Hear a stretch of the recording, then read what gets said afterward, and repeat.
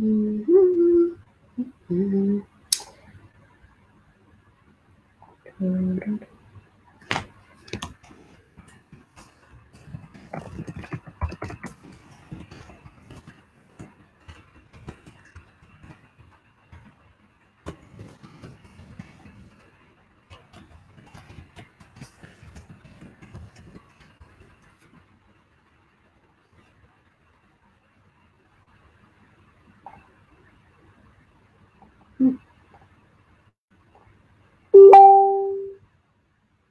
All right, so, okay. Just having some technical issues today. So I'm trying to migrate from, my personal page to going to a more page for the weekly 7. But anyways, hi everybody. Thank you for being here. Really glad to have you guys. Thank you for joining me every week here on Udgoon Weekly 7. So I've got 7 topics for you and we can discuss today. I hope everyone is doing well. How's everyone doing with the Ramadan? Share your comments, share the live feed so we can get a more dynamic engagement and we can get more people here. So how's everyone going? How are you doing? Hello? Hello, hello. Let's see here. Who do we have in the house? Oh, I don't have. So I see comments here.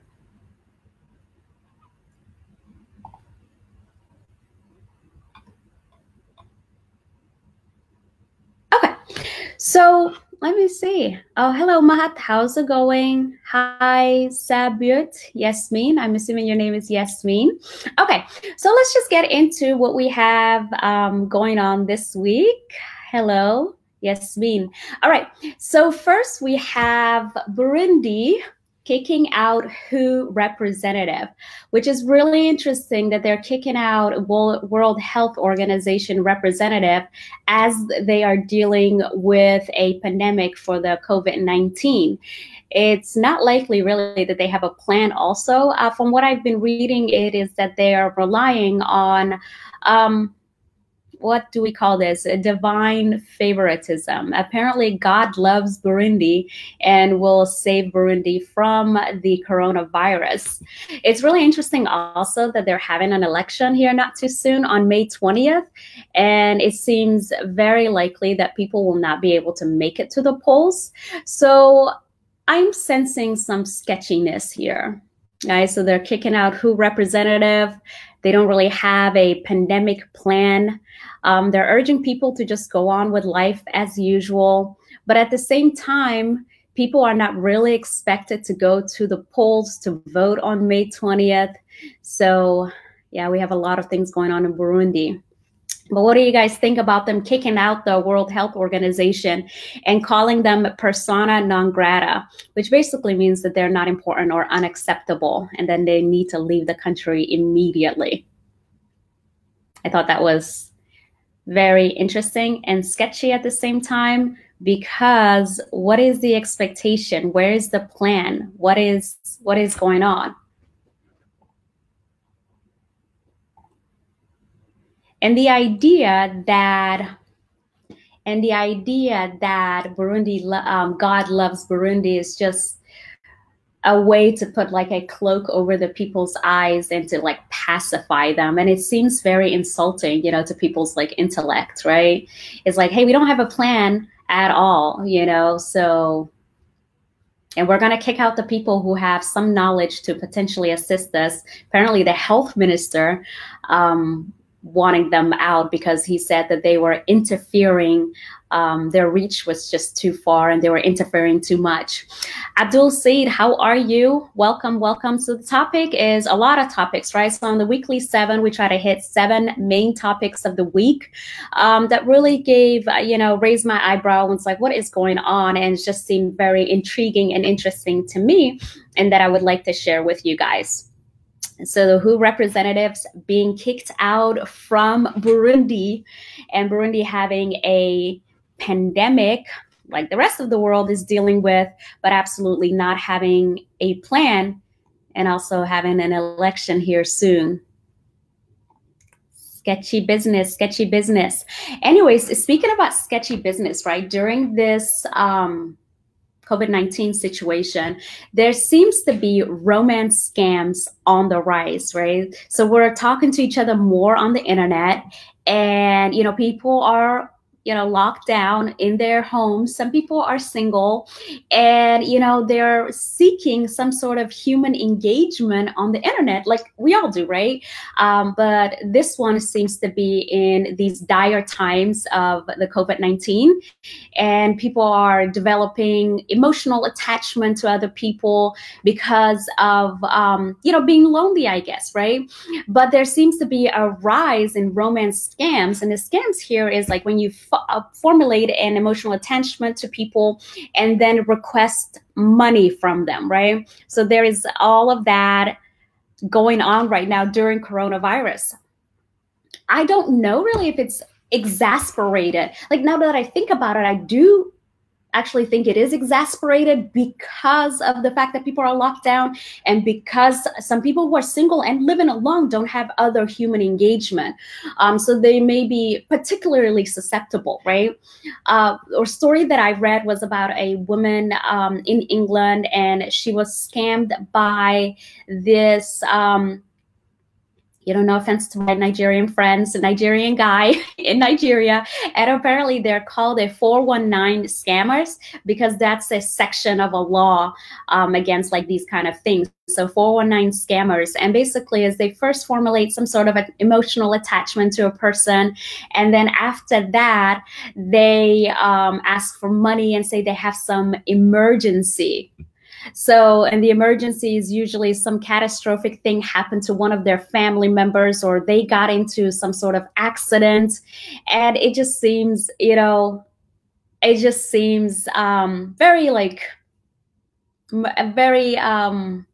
calculated, right? So it's a calculator. So it's the emotional development, the attachment, and then, hey, you person who cares about me, I've gotten myself into some trouble and I need some help, and I could really use your help. Right? So let's see here some of the comments. Hassan says, Burundi is led by a delusional president who used to sing in the choir of his local church. Okay, so no hating on choir music, okay? I happen to love choir a lot.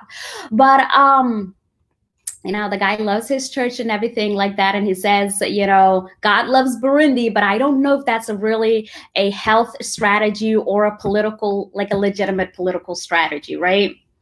Hello, Habon. How are you? Wakusalame. Abdul, how's it going? Welcome, welcome. So how's it going? Glad to have you here. Glad to see you guys. Speaking of crazy things on the internet, right? And I love the internet, to be honest. The internet is definitely my playground. It is my favorite place to hang out, right? Is that sad? I don't know. I just find it intriguing. It gives you more opportunity to meet more people. But I feel like everyone should have a some sort of goal or an objective, right? For being on the internet. Is it just to hang out? Is it just to, engage, like to hang out, to engage with other people? Is it to learn, to receive education? Is it to get inspiration? And just take everything, with a grain of salt, right? Take everything, not 100%, like listen, evaluate it based on what you already know, and then just decide what you're going to do with that information. Are you going to act upon it? Is it actually valuable? Does it fit your life, right? Because it's not a one size fit all. So I've been, on the internet now, I would say I'm on social media, especially for about, 2008, 12 years? And through those 12 years, I've also grown as a person, and it's just important to, like what I do anyways, for me, it's important to see what my objective is, what's my purpose, and how can I best utilize, the technology that we have available to us. All right, so Bando, romance scams have been going on since the beginning of humanity. That's true, I bet, right? People, it's just human. I don't want to say that scamming is human nature, but like that idea of wanting to connect with other human beings is definitely human nature. And there seems to be, once, that connection is formed, people who are nefarious and not so nice saying, what can I get out of this person? So as we are human beings, I can imagine that romance scams have been going on since the beginning of humanity. It's just that now we have more avenues. Abdikafi says, rise in romance scams. Gabdihi waxa ku hayaan wanka macasha ii qaba adna gowraca ii marin. And diga muudsade. I thought I was better in Somali than this. Gabdihii waxay ku hayaan wanka macasha ii qabo adna gowraca ii marin. Adna gowraca ii marin. And diga muudsade. I think I need someone, waxaan ii micneeyo mise ii sheego, because I don't know what you mean. I'm assuming how I is some sort of mama or saying that has a deeper meaning and some, wisdom, right? But anyways, speaking of the internet and speaking of people,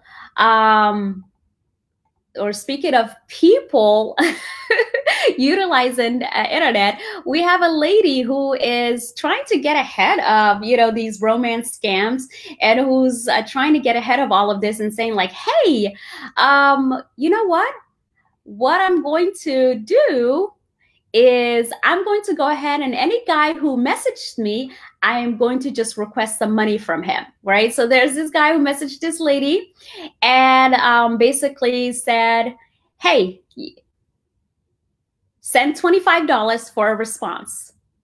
So what do you guys think about that? So instead of like responding directly, right? Instead of responding directly, she's like, send me $25 for a response. And then she kept upping the price. She kept saying, send $50 for a response. And, because sometimes people message me unwantedly, I have thought about doing that. But then, waxaan is iri, oh my gosh, somebody's going to post on there, Frah is looking for money. If Frah is begging me in the DMs for money, oh my gosh, So as a joke, I thought about doing it, but then I thought better. Habon Ahmed, last December, a guy contacted me on Facebook. We chatted quite a while. Then we sent videos showing some jewelry, dollars, shoes. And then he said to me, we are going to pack it and send you a parcel. So please send $100 to a Kenyan number, as the number owner is working for our airline. That is always the case, right? Send money for me to send this gift to you, or send money for me to be able to do this for you. And it's like, but I didn't ask you to do that for me. So this smells of a scam. Abdul said, so, maybe I'll take you up on the offer, because, it seems like a very interesting mama, and I would really like to learn more about it. So, let's definitely do that. So, how about that? Is hilarious. I sometimes get messages from people, and they use pictures of other people that I've seen on the intersphere, right? And I'm like, but you're not so-and-so. Like, why are you using his picture? So I just block, because I think it's absurd to use other people's pictures to catfish other people. By the way, have you ever been catfished? I have been catfished. I have been hatfished and teethfished. So hatfish is when a guy puts a hat on every picture to disguise the fact that he is bald.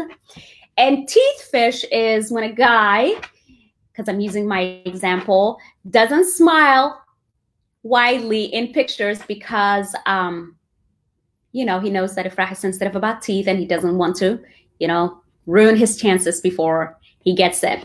So I have definitely been hatfished and teethfished. People, don't do it, okay? Don't do it. It is deceitful, and being deceitful is not nice at all. Absolutely. Okay. So Abdul Dahir, depends on the response there. What sort of response warrants $100? Any response. She's saying, if you want me to talk back to you, send some money. That's basically what she said. Now on some serious stuff, right? On some serious stuff. oo horta maxaa la yirahdaa anaka Soomaali markaan nahay aad noo qusayso. I thought this story was like super interesting. Kenya Defense Forces plan to leave Somalia by December 2021, actually. Right? The plan was from 2011 to 2020. But now they're expected to exit in December of 2021. And they've established some 8 pillars of when it's good to leave Somalia and to let, Somali National Army do the job that AMISOM, or Kenya Defense Forces as well, is doing right now. And one of the first pillars is that it involves some reforms in the Somali National Army and enabling the country's security forces to lead operations towards sustainable peace. I feel some type of way about this, and it hurts me. As a Somali person from Somalia, right? It hurts me that this is the state that, that things are, right? The state that we're in. But sometimes people need some help. Sometimes nations need help. And charity starts at home. And, even though there is some interesting history, right, between Kenya and Somalia and Kenya and Ethiopia, and things actually going on right now with the maritime dispute, getting help from our neighbors may not be the worst thing that could possibly happen, right? All of these, these reforms, right? These reforms sound good on paper, you know what I mean? Kind of sound good on paper. But at the same time, for me, like as a Somali, it seems very, patronizing and infantilizing, of a nation. And it hurts that this is the position that, we're in. It really hurts, right? I wouldn't be here, obviously, right now here in the United States. Maybe I would have come by choice, to get educated. Haduu wadankaygan maxaa la yirahdaa nabad ahaan lahaa, and I never would have had to leave. But we are where we are right now. One of their pillars is creating a stable, peaceful, and prosperous Jubaland. And instead of a place ridden, according to the Kenya Defense, ridden with Al-Shabaab. And it seems, right, that,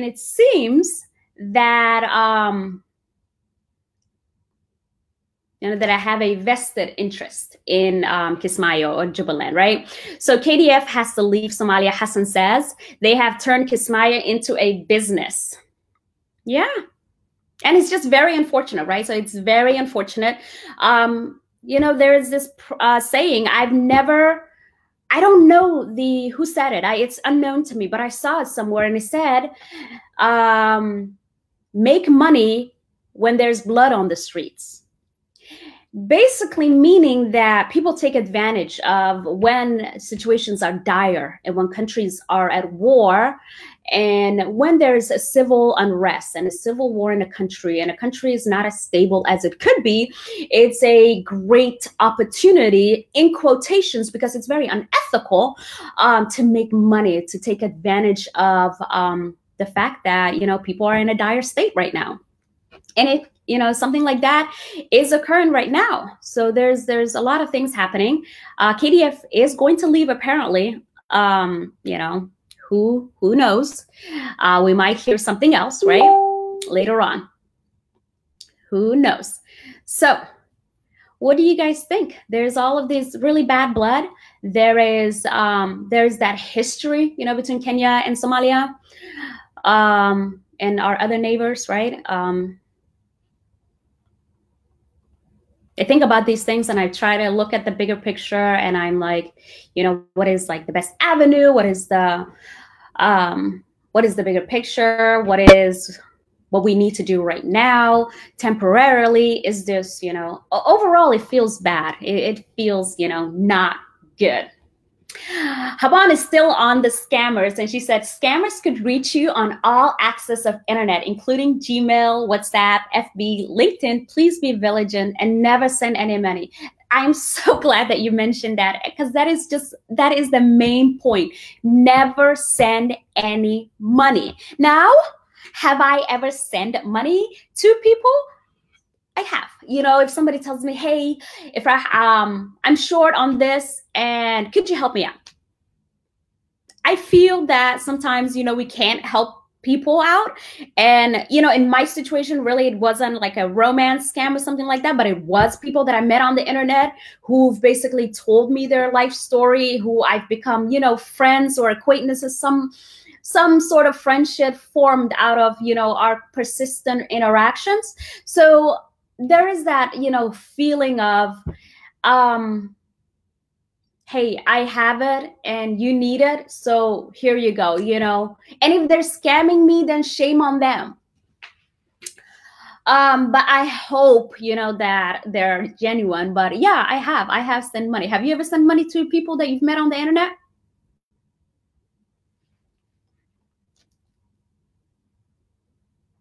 And you're absolutely right, Habon. They could be reaching you anywhere. The beauty of the internet and the negative of the internet is just that, right? It's just that the way that we're connected, it also, like, crime also grows along with that, right? So we're utilizing the internet, and hopefully a lot of us are utilizing it for good, right? Like I said, for entertainment or for education or for information, or just to engage with other human beings, because human beings are social creatures and we like engaging with other people. It gives us, pleasure, right? So, but as we're using it for good, there's definitely those who are using it for bad. And the more potential it has to be used for good, the more potential it has to be used for bad as well. So we're in this place, right? And we just have to be cognizant of that, instead of ignoring it, and instead of assuming that all people use the internet for the correct intentions, which I've naively, right? I have been in that position where I've always thought, because I wouldn't go out of my way to do anyone wrong, I would basically think to myself, like, nobody would, like, try to cheat me, or nobody would, like, do that. I wouldn't do that, so I don't expect anybody else to do that. And now I realize that's a really naive way to look at the world. Thank God for growth, alhamdulillah. Hassan says, Kenya and Ethiopia see Somalia as a strategic threat. An unstable Somalia is an advantage to both nations. What happened to the doctrine of immediate neighbors not having troops in Somalia? You really touch on a point right there. And this is, the point where a lot of us are saying, this feels bad. This is not ideal for Somalia. What can be done, right? And there is this really bad blood over many, many, many years between those neighboring countries of ours and Somalia. So, and we do have to look at what their, strategic, or what their intentions are. I think it's fair to ask these questions. And not having troops in neighboring countries, that would be the most ideal situation, Very unfortunate.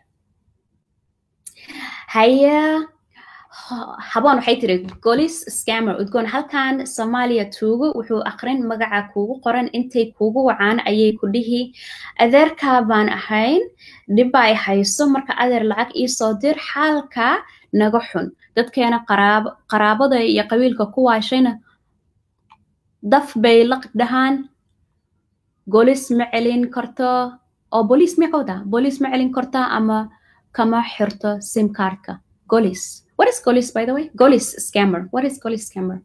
I'm a little confused here. I'll have to see. Hey, Golis scammer udgoon halkan Soomaali qofba kugu yeeray basic magacaada waxay magacaada soo barani markaas waxay ku dhihi adeerka mise heblayaan ahay qaraaban nahay xaaladda igu xun ee lacag ii soo dir. Hay waa ku fahmay. Hay jaamac xoleeya hay qolyahaas waa lagu yaqaan waa lagu taqaan oo waxaas waa shaqadoodaba. Wow. Like I said, the more potential for good, the more potential for bad. seems like the main topic, happens to be scamming galore. All right, moving on to the next topic, also Somalia Kusesa, right? So I've been reading about this lady, Sylvia Romano, who was basically captured by extremists and held captive for 18 months. So she was held captive for 18 months, and she was recently released. And she claims that she converted to Islam out of her own will. So here's the question, right? When somebody has been held captive for so long, first thing I think is like, they feel sympathetic towards their captors. I'm thinking of Stockholm Syndrome. And after investigating Stockholm Syndrome, I'm also thinking like, whoa, the origins of Stockholm Syndrome are kind of sketchy. So basically in Stockholm, Sweden in 1973, these bank robbers held a bank hostage and like 4 of the employees for like 5 days, okay? During those 5 days, the employees felt basically compassion and empathy for the bank robbers who were holding them hostage. And a psychiatrist that was there, a psychologist that was there basically said that this is some sort of a psychological ailment and some sort of survival mechanism where the person, the captive, feels some sort of positive emotions towards the captors because maybe the captors have shown them some kindness, like maybe not killing them. So now they feel warm and friendly to them. And I can't see, even though there are some sketchy origins of the Stockholm Syndrome. One of the bank employees who was held captive said she did not feel positive about the police, and she actually felt more positive to the bank robbers and aligned herself with them more. And the psychiatrist, Emil, then basically discredited whatever she was saying and said, you don't know what you're thinking or doing, which sounds a lot like mansplaining. But at the defense of the psychiatrist, or psychologist, at his defense, is it reasonable to think that someone might behave in a way that they wouldn't otherwise, based on the circumstances that they found themselves in? Normally, you wouldn't feel positive about your captors. You wouldn't feel positive about the people who have kidnapped you. You wouldn't align yourself willingly with their doctrine or their ideology because they're doing something wrong. They're holding you against your will. So for me, I am suspicious of Sylvia Romano saying she converted to Islam out of her own will. I'm saying, are you really for sure? Or are you somebody who's been psychologically broke down after 18 months of captivity and not having any contact with your own, with your people, with other human beings other than your captors? And do you misconstrue their behavior towards you as kindness, when kindness would have been not capturing you, holding you against your will in the first place? So what do you guys think? Do you think she converted out of her own accord? Do you think that she is experiencing shell shock and Stockholm Syndrome? Or do you think it's genuine?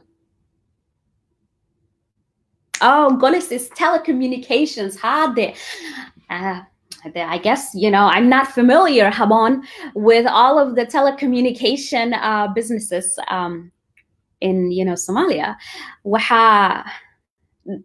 I understand that there is a lot of monopoly in terms of business, going on in Somalia. So the most recognizable one, but that's the most recognizable one, is the other one. And I personally, Somalia, last July, that's the first thing I did. I bought a SIM card from, the big one, because that's where I could find everywhere. A friend bought it for me, but I knew that that's what was around everywhere, and that was the most accessible. So Sylvia Romano, so now she's back in Italy, right? And she was wearing this huge like gambis. She was wearing this huge jilbab, which was interesting to me, right? You can imagine that something like that would be interesting to me, just because, All right. So another thing, dadka Soomaalida this whole week, we're discussing. And I love Somali social media. I just really love it. I love it. All these people that come together on and we talk about all of these things from politics to like culture and linguistics. And linguistics actually is a huge fan favorite of mine. But anyways, this week there was this topic that Abarsa School in Somaliland sends a young lady named Rahma to TCU, and TCU happens to stand for Texas Christian University. And, you know, it's a fact that most institutions of knowledge, you know, in the United States were typically founded by the church or, you know, Christians, right? And with the idea, right, with the base ideological views and values of, you know, Christianity as a religion. But as time went on, it became obviously more and more about the academics, and people of all walks of lives and creeds do attend those universities, whether they have Christian in the name or Jewish in the name or Pentecostal in the name or not, right? It's an institution of knowledge, and you don't necessarily have to be Christian to attend it. However, there was this idea that this poor girl was going to be Christianized, or she was going to be made galo. And there was all of this uproar. And I did some digging, and I thought to myself, but Abarsa sent 2 boys there not too long ago, and there wasn't that uproar. There wasn't that, oh, wala ilmehena wala galaynaya because waxay aadayaan jaamacadda ku qoran tahay magaca Christian, right? People were happy that these young men were getting the opportunity to study abroad and give back to their families and their community. It's a great opportunity. And as a woman, you know, I took this very I was offended. And it was upsetting to me because I saw this young lady who worked so hard to get to the position that she's in, and people are minimizing her intellect and saying, oh, gawada wala galaynaya, like she has no brains, which obviously she does. She's a very smart girl. So we have these kind of things, right, where we silence young women. And speaking of silencing young women, 2 of my girlfriends posted in basically in saying that, hey, this is wrong, and you're inciting people to go against this girl who's gotten a great opportunity.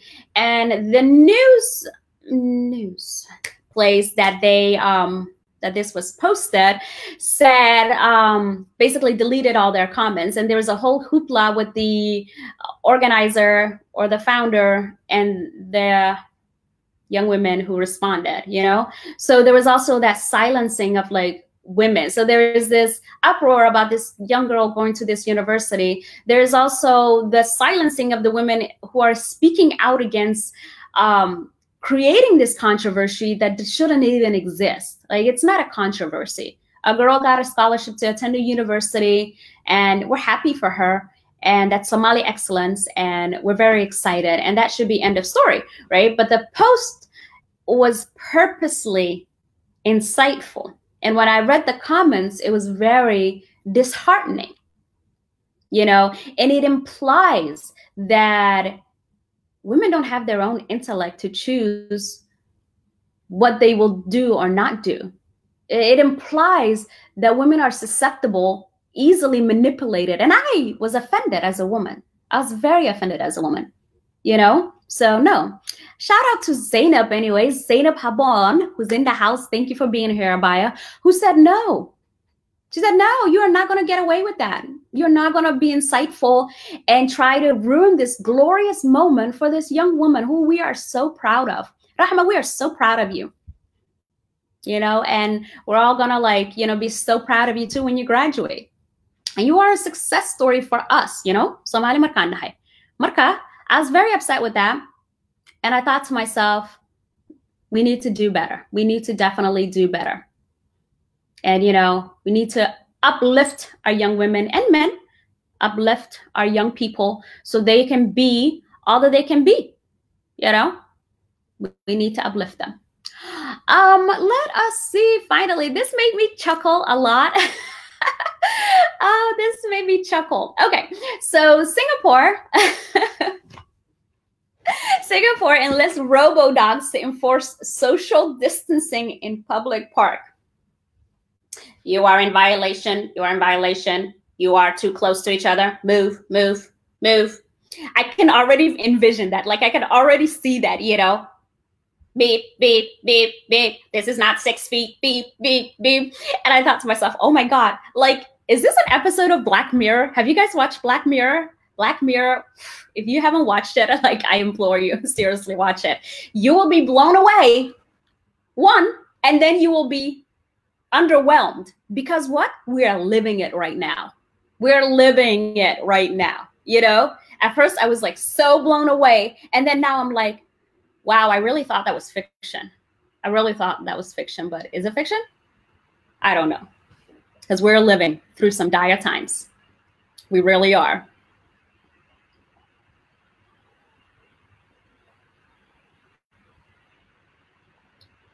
Imagine just a robot coming up to you and just telling you to move away from one another because you are violating social distancing.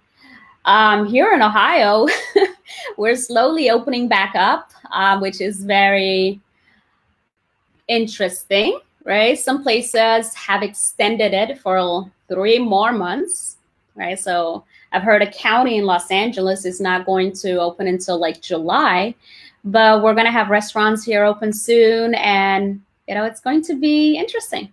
Yeah, it's going to be interesting. I am on the fence about things opening up. You know, there's a part of me that has a desire for quote unquote normality. But then there's a part of me that's like, is it worth it? I don't know if it's worth it. So I'm just going to stay inside until the coast is clear. Yeah, that's what I'm going to do. Anyways, we have reached the end. All right. So if you have any suggestions, if you have any comments, questions, if there's anything particular that you would like to cover, if there's something that you really want me to discuss on next week's Weekly 7, holler at the email there, udgoon7show@gmail.com. Be nice. Follow proper email etiquette, such as hello, Ifrah Udgoon, or hello, Miss Udgoon. Say what you need to say, and then sign off saying best, you know what. I'm very particular about that because, you know, I'm a teacher. And I tell my students too, like, hey, when you're emailing people, greet them, state your business using correct grammar and punctuation rules, and then sign off using your name, you know, and be polite because you get more bees with honey than vinegar. Anyways, it's been great, guys. Thank you very much for those of you who are here. I really appreciate it. Yes, Abdul, definitely situation Kiana. Absolutely. Thank you, Abdul, by the way, for being here. Appreciate it. Appreciate you, Habon, Ahmed. Thank you very much. I think I'm going to sign off. And good to see you guys again. See you next week. Bye now.